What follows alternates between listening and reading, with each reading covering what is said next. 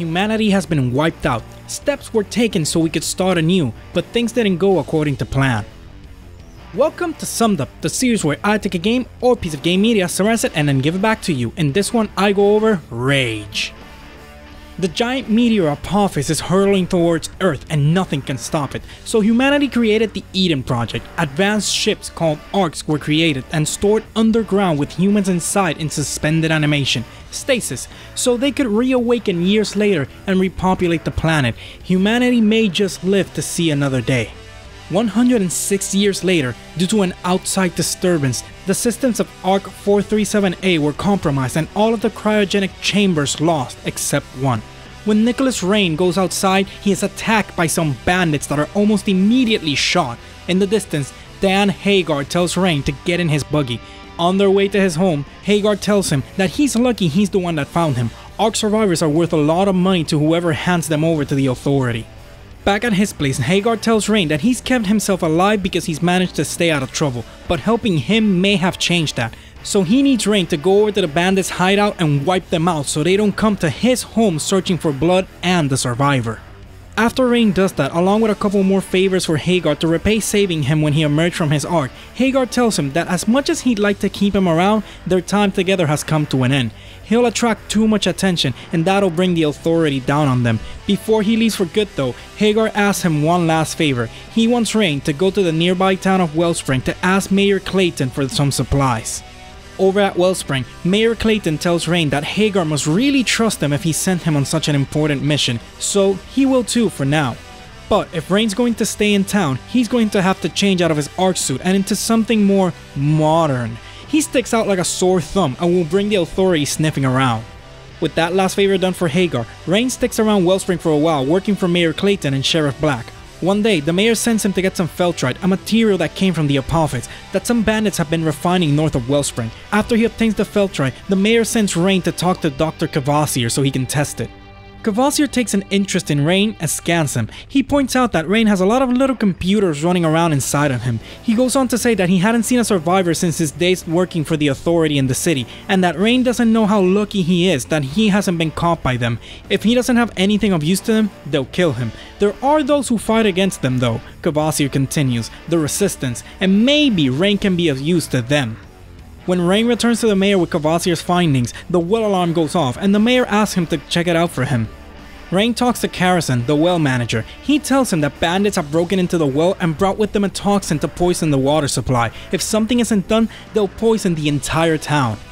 Once the bandits are taken care of, Rain takes the toxin back to Carrison, who tells him to take it to Cavassier so he can figure out what it is. Over at Cavassier's lab, a light bulb goes off in the old scientist's head and he uses the toxin in order to finish building a weapon that he was working on for the Resistance.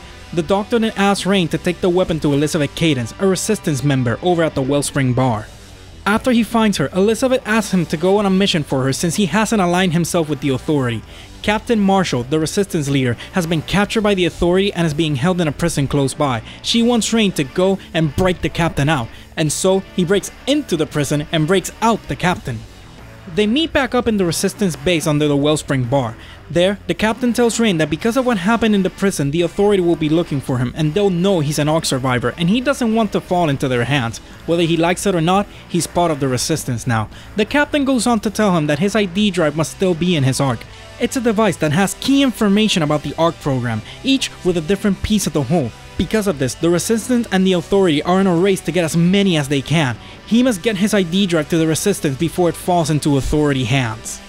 Rain returns with the drive, but now the authority is hot on his trail and have surveillance all over Wellspring.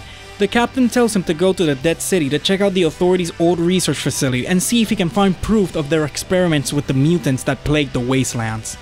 The survivor gets the data and returns to Wellspring. There, the captain tells him that it's not safe for him there any longer, and they have to move to the Resistance main base. On their way to the base, the captain tells him that he's glad he decided to join them. Ever since his Ark emerged, all the captain knows is fighting the authority. For once, the government had a good plan in place, but General Cross changed the timing of the emergence of Arks with his people in them, and in doing so, he changed the course of human history. At the base, Elizabeth tells Rain that the mutants aren't caused by radiation after the meteor strike. Instead, they were created by the Authority through experimentation with humans. All of the failures were discarded and thrown into the wastelands. As they spread and reproduce, what is known as mutants were formed. Once Lazar, the Resistance tech expert, is able to decrypt Rain's ID drive, they find that in it are the locations, codes, and re-entry times of every Ark that was buried. The captain wants to use the information to free every Ark that the Authority has kept trapped underground. Now, Rain must infiltrate Capital Prime, the Authority's main city, and get to the Ark control system to upload the data from his ID drive, which will trigger the emergence of the remaining Arks. If he succeeds, the Resistance has their people in place, ready to support all those who emerge from the Arks. Inside the city, Rain finds that the Authority has found a way to control and weaponize the mutants. After fighting through hordes of mutants and Authority soldiers, he finally makes his way to the control system and uploads the data.